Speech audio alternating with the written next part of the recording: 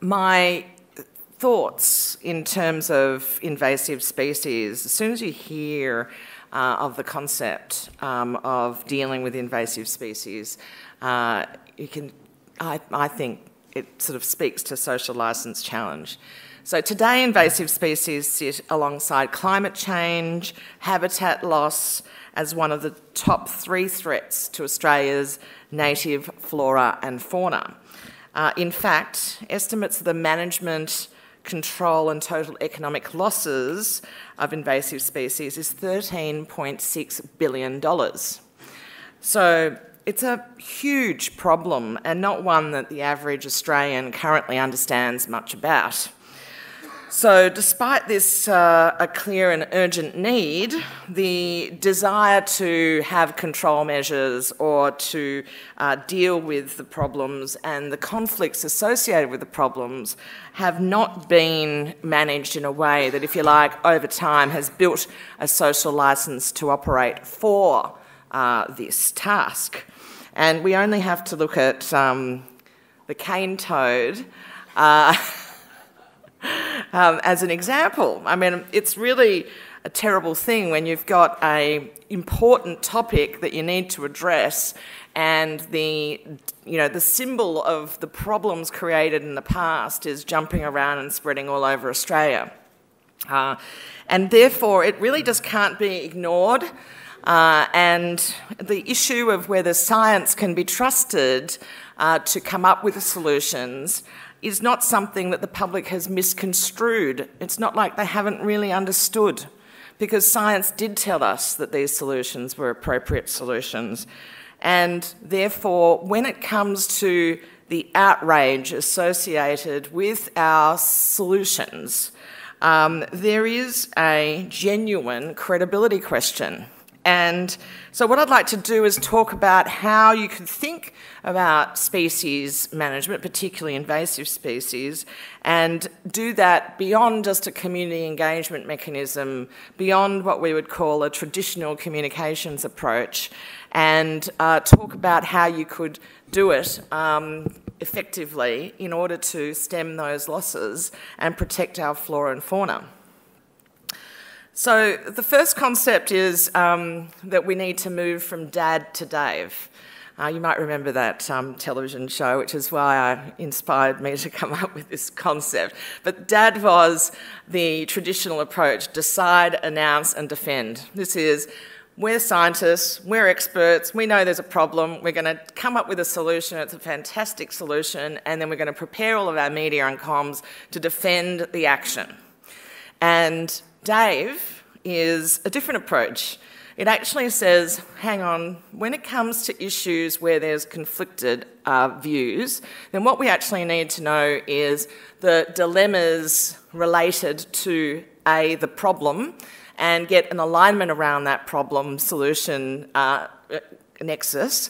And by declaring those dilemmas and understanding them from multiple points of view, we can create a platform that is the certain platform upon which you can then acknowledge all the issues that emerge. Now, what this means is you ensure that you aren't narrowed in your sense of what the solution is. In other words, you've probably heard what happens when you go to an engineer and you say, I want to cross this river. They say, and here's a design for the bridge. Or what you might say if you go to a boat builder, and they go, this is the design for the boat. So what we're really talking about when there's conflicts around how you create a solution, or in fact even how you interpret a problem, is the need to actually have a total 360-degree view of that problem and what the solution sets are. So declare is an extremely important step. Declare those dilemmas. Acknowledge the issues that come out, the current and the past issues. Now, frankly, you can't have a discussion on invasive species in Australia without talking about the cane toad, without talking about myxomatosis. No matter how annoying it is, you have to actually deal with it, and dealing with that gives you the basis upon which you can acknowledge the challenges about the science and the uncertainties related to science so that you can get some shared vision. If we've lost 2,000 species and our vision is to maintain biodiversity for the reasons that biodiversity are extremely important to society, which many people still don't completely comprehend as the basis for all of our ecosystems, then if we want those ecosystem services, we're going to need a vision where people can see how all of those things are linked up. And they're going to have to evaluate the progress towards that vision, and that progress towards that vision has to be meaningful from their point of view, not just a scientific point of view. So let's think.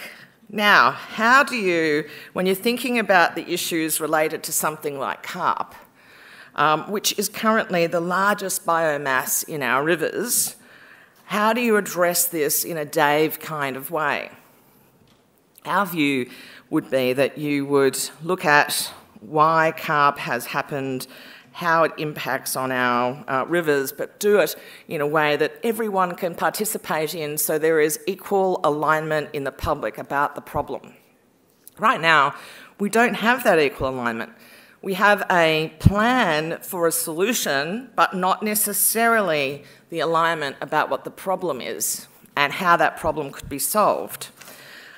So when we consider the steps towards getting to Dave, what we want to see is the accessibility to the dilemmas and the definition of a problem that actually brings all of the stakeholder groups into alignment around those. If you don't do that, what it triggers for people is immediate outrage. Now, outrage is a term that risk communicators developed about 50 years ago now because they knew that technical risks or hazards and outrage, the public intuition about risks, barely correlate. And due to the fact that they barely correlate, the scientific assessment of a risk is often not the same as the public assessment of the risk. The emotional or the public intuition related to the risk is real, it can be measured, it can be predicted, and it can be managed. And when you manage it well, the real technical hazard of the issue stands out, and people can then start to talk about the solutions in a far less emotive way. So in this case, we did a bit of an analysis of what might be driving the outrage related to carp. And we found that there were probably 4 main drivers. And the first is a loss of control. What happens when the herpes virus gets released in open body of water in terms of the impact on other species, the impact on human health when eaten, the loss of control of the virus in the system, the impact on ecosystems, the impact of carp in terms of rivers when they die and what the impacts of those might be. And so there's a whole range of issues where control is an intuitive reaction to the situation. So in other words, it's triggered. The question is, what would you do to assess that, mitigate that in your plans so that you can overcome the fears related to control? The second thing that gets triggered is the uncertainty. You know, there are scientific studies that say that this is and can be done safely. In fact, in Indonesia it was, but in a far more secured environment than the river system. Whereas the UK has a view that it absolutely can't be done safely, and given that there is a variety of different scientific views, how do you bring certainty to those scientific views so that you can deal with that uncertainty effectively? If you don't, grab hold of the whole risk range, demonstrate to people that you have understood the breadth of uncertainty, then the assumption is, or the intuitive trigger is, that no one knows what they're talking about. So the concept of debating science from a public point of view is the worst possible outcome. What really matters is that as a scientist, if you stand up to talk about this expertise around understanding the uncertainties, the important thing is to be able to articulate the range of uncertainties and demonstrate you're across all of them and where the varying differences are and how they can be dealt with. The third element is trust. Who's leading who here? And why are we doing this? In the end, it will be all the ministers that make a decision. And the question is, what is the risk reward for that decision, and how can we intuitively feel that we can trust that we will have all of the negative information provided to us? In other words, people will bend over backwards to provide that negative information because they want us to know all of the risks associated with this. Or is there a kind of, positive story, spin doctoring, covering up going on? And that again is intuitive. So does it feel like we know all of the negatives? If you look at what's going on at the moment, a lot of scientists are going to be doing studies, and those scientists are the ones that we're relying on to give us a trusted opinion.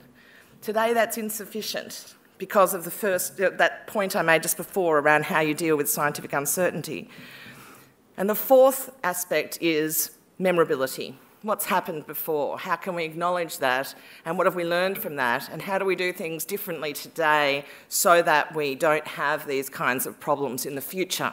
What is fundamentally different? So if you grab hold of those 4 triggers of outrage and you said, we need to actually understand how to mitigate those and address them, then you're getting part of the way there towards looking at the social licence issues. The next part is then doing what we call a social licence assessment around the maturity of the issues. So if you want to have a look at the academic background to this, it's on www.wikicurve.org. And this is an academic foresight tool that we created to look at the social maturity aspects of any issue. And we did one on the social maturity of viruses. So the concept of putting the herpes into a bacteriophage, that it can be a targeted delivery vehicle to deal with carp, is a very immature concept. And as a result of being immature, there isn't a huge body of academic rigour that you could go to and say, here is the body of evidence around the evolution of this thinking. And due to that immaturity, what the National CARP program is doing, which is really bringing together where the holes are and trying to sort that out, is a very valuable piece of work.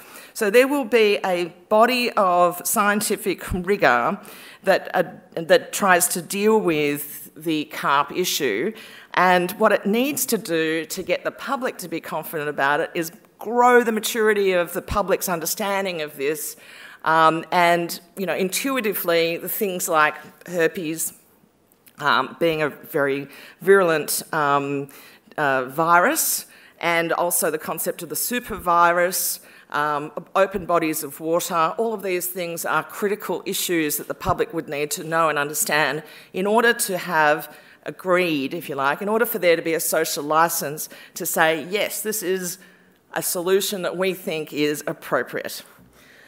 So that move from deciding, announcing and defending based on, hey, the river degradation caused by carp costs the economy $500 million a year. The consequences are significant, and this is the solution set, which is that first model we think has to be put away and has to be set aside. The second model has to be considered. Declare those dilemmas. What are all of the issues?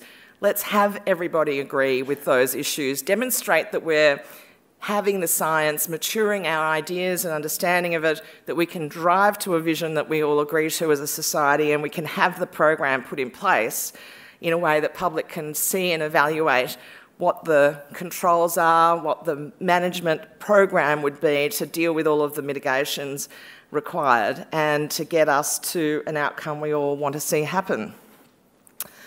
Right, so to do that, one of the final elements that we think is critical to have in place is the mindset of a culture in the, posture, if you like, from we have a right to operate where we are doing something that's good for the economy, it's good for science, it's good for the future, to one that's a social licence mindset, where we understand what the concerns and challenges are and we seek to address them and overcome them and bring people with us and close the knowledge gaps together, not use expertise in a way that dismisses people's concerns, but use expertise in a way that grabs hold of the risk range and resolves people's concerns. That shift, we think, is vital, and if you make that shift in terms of dealing with invasive species, we think there'll be a growing support for action and a co-ownership of the solutions, which is the basis upon which you can have partnerships and shared investments, and genuinely acknowledging all the different sides of this will help people have a clear role around how they can play a part in this vision. Thank you very much.